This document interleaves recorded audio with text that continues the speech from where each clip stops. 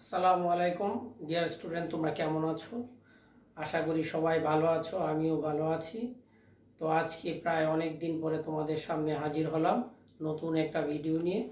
আসলে যেটা খুবই ইম্পর্টেন্ট তোমাদের জন্য, সেটা আমরা নতুন টপিকটার নাম হলো অ্যারোমেটিক হাইড্রোকার্বন।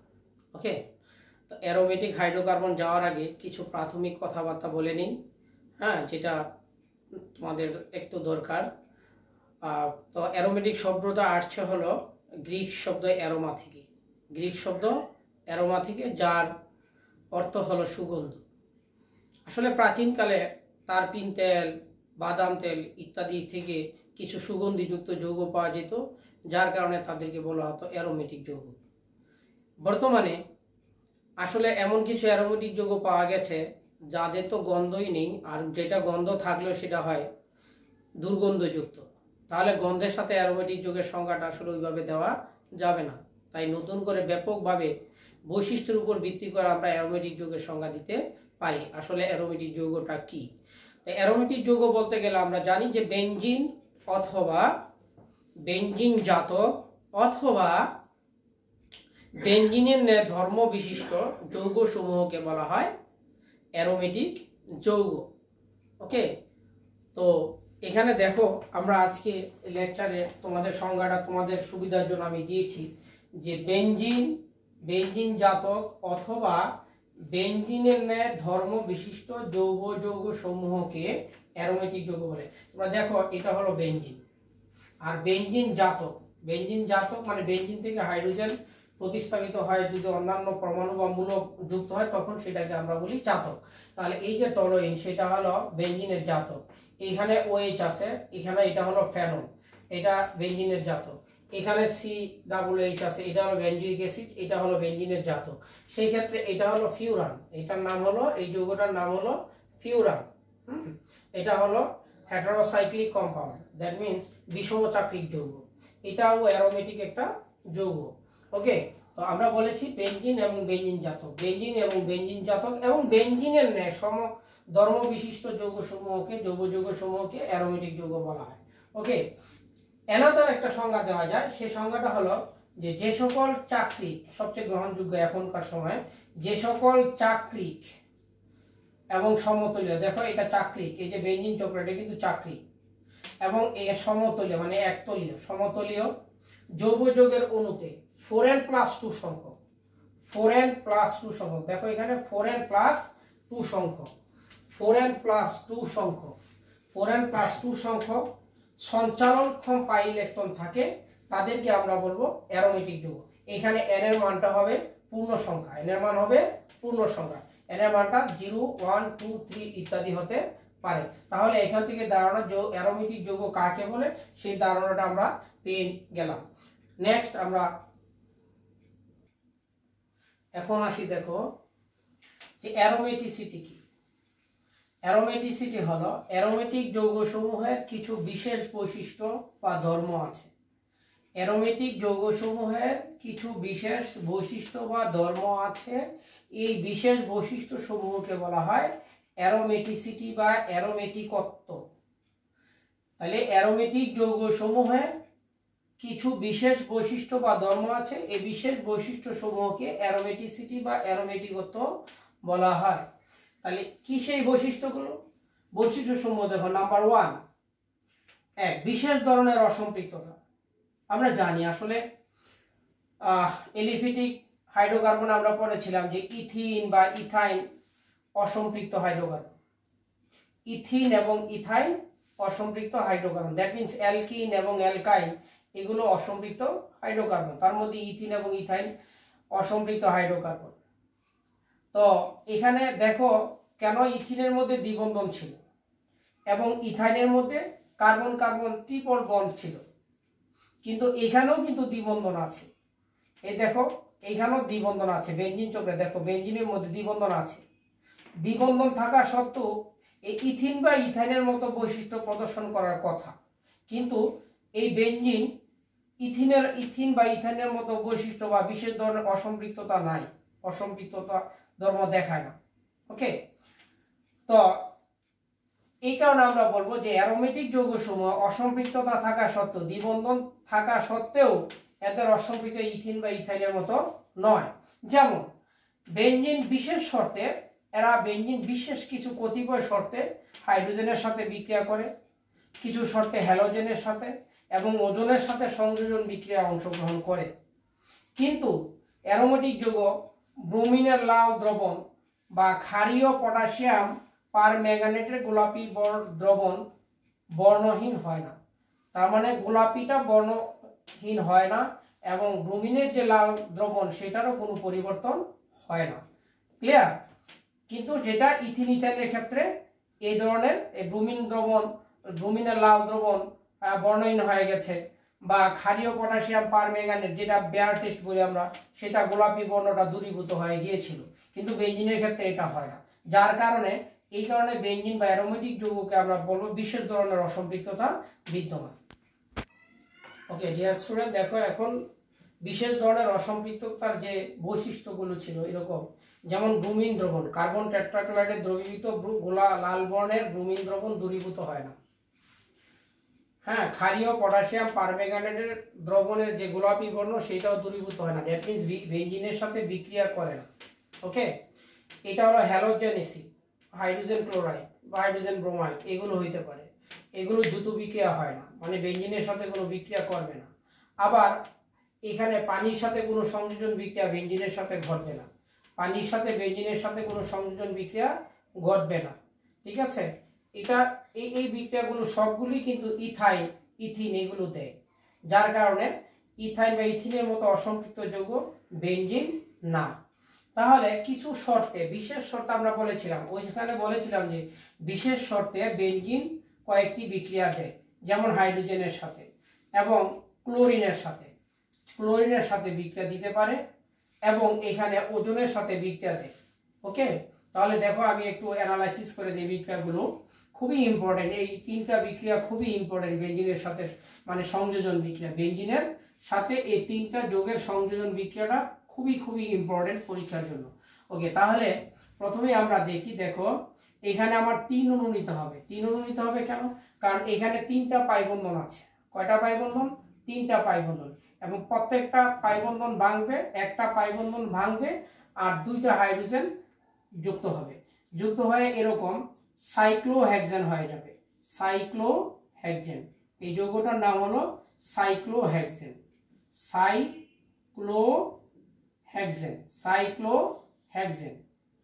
সাইক্লোহেক্সেন। ওকে, এরপরটা দেখো বেনজিনের সাথে সূর্যের আলো, এটা হলো এইচ নিউ, এটা হলো সূর্যের আলোর প্রেজেন্সে বা সূর্যালোকের প্রেজেন্সে, হ্যাঁ, ক্লোরিনের সাথে বেনজিনের দ্রুত বিক্রিয়া করবে। তাহলে সেটা কি হয়?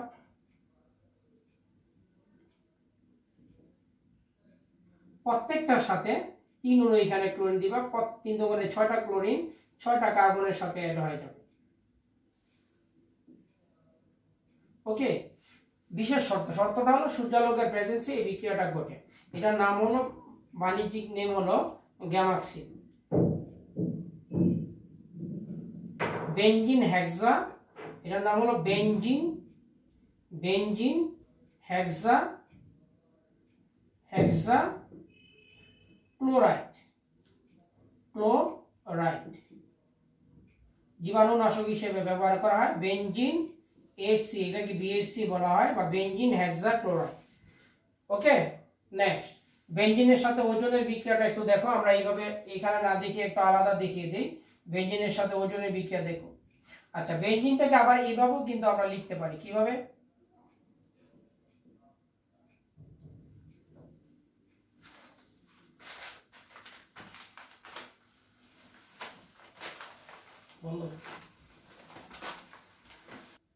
ডিয়ার স্টুডেন্ট, এখন দেখো ওজনের সাথে বিক্রিয়াটা আলাদা দেখলাম, কারণ ওই অতটুকু জায়গার মধ্যে আসলে দেখানো যায় না, যার কারণে এটা আলাদা করে দেখে দিলাম। বেনজিনটাকে আমরা এইভাবেও লিখতে পারি। এখন তুমি দেখো কার্বনের 4 হাত থাকার কথা, তাহলে 1 2 3, তাহলে আরেকটা হাত থাকবে না? তাহলে দেখো আরেকটা হাত দ্বিবন্ধন দিয়ে দিলাম এই জায়গায়, তাহলে 1 2 3 4 হাত হয়ে গেল। তাহলে এই কার্বনের 1 2 3 4 হাত হয়ে গেল। দেখো এখানে কার্বনের কয় হাত? 1 হাত 2 হাত 3 হাত, তাহলে এখানে দিয়ে দাও 1 1 2 3 4 হাত হয়ে গেল। তাহলে এই কার্বনও হয়ে গেল 1 2 3 4 হাত, তাহলে এখানে দাও তাহলে হয়ে গেল। তাহলে বেনজিনটাকে আমরা এইভাবেও লিখতে পারি। তার সাথে আমরা ওজনের সংযোজন ঘটাবো, ওজন। তাহলে ওজনের সংযোজন ঘটালে এখানে আমার বন্ধন কয়টা আছে? 3টা, যার কারণে 3টা দ্বিবন্ধন আছে এখানে। এই দেখো একটা একটা একটা, এই 3টা ওজন অণু তুমি অ্যাড করে দিবা। ওকে, এখন নিষ্ক্রিয় দ্রাবক হিসেবে কার্বন টেট্রাক্লোরাইড অথবা ক্লোরোফর্ম ব্যবহার করা হয়। সেই ক্ষেত্রে দেখো কিভাবে এই বিক্রিয়াটা ঘটে, আমরা একটু দেখাই দিচ্ছি যে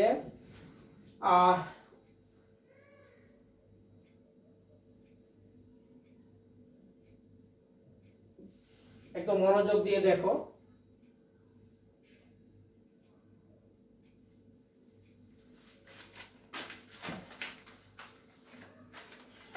আগে বেনজিন স্ট্রাকচারটা আমরা দেখে একটু আগে তোমাদের সুবিধার জন্য। তাহলে বিক্রিয়াটা দেখো কি করা যায়। আমরা সহজভাবে একটু বেনজিনের স্ট্রাকচারটা এঁকে নিই। এরকম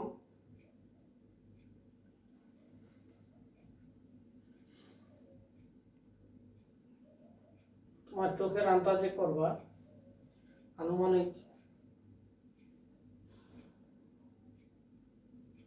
প্রত্যেকটা কার্বনের সাথে দেখো হাইড্রোজেন আছে।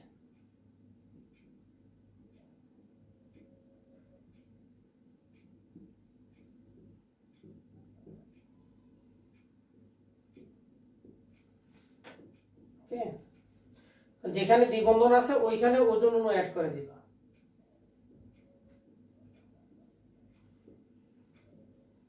ওকে,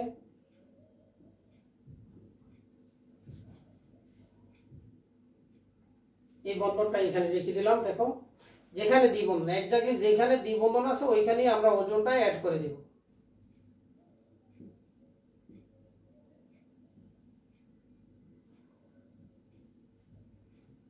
ওকে, এখানে একটা দ্বিবন্ধন আছে, দেখো এখানে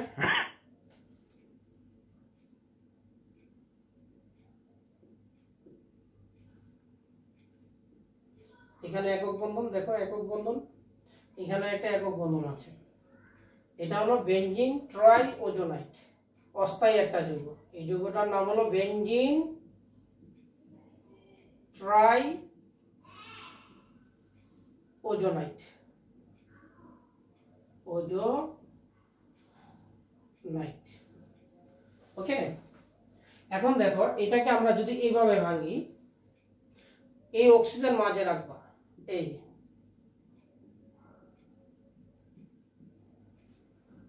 দেখো এখানে এই অক্সিজেন মাঝে থাকবে, এই অক্সিজেন মাঝে থাকবে। ওকে, এটা মাঝে থাকবে, এই অক্সিজেন মাঝে থাকবে। তাহলে 3টা ভাগ হয়ে গেল। কয়টা ভাগ? 3টা ভাগ হয়ে গেল।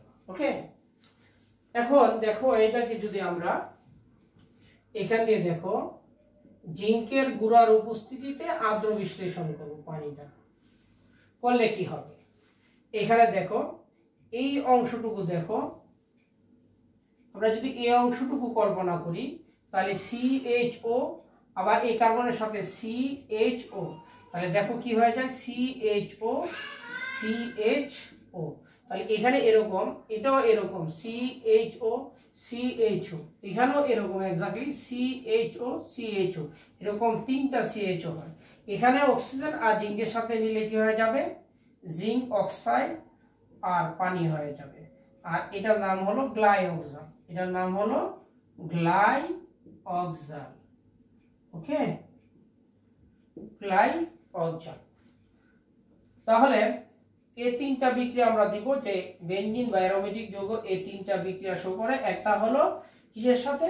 যে হাইড্রোজেনের সাথে, আর একটা দেখাইছি ক্লোরিনের সাথে, আর একটা দেখাইলাম ওজনের সাথে। এই 3টা বিক্রিয়া আমরা পরে ফেলবো, খুবই ইম্পর্টেন্ট 3টা বিক্রিয়া।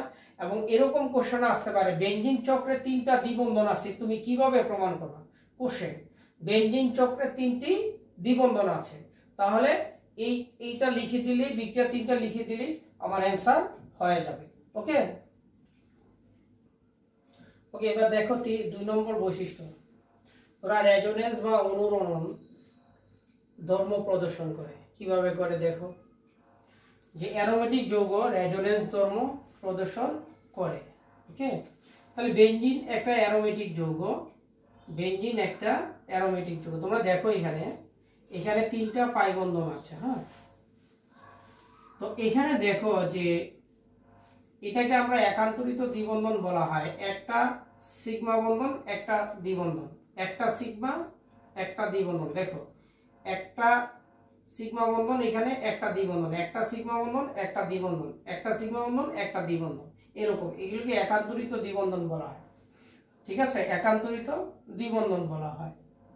এখন দেখো আমরা বলেছি আসলে রেজোনেন্সটা কি। রেজোনেন্সটা হলো এরকম যে এটা একটা যৌগ যৌগ, এই বেঞ্জিন একটা যৌগ যৌগ, তার সিগমা কাঠামো ঠিক থাকবে, মানে সিগমা বন্ধনগুলো ঠিক থাকবে, যার শুধু পাই বন্ধনের যে অবস্থানটা আছে সে অবস্থানটা পরিবর্তন ঘটবে।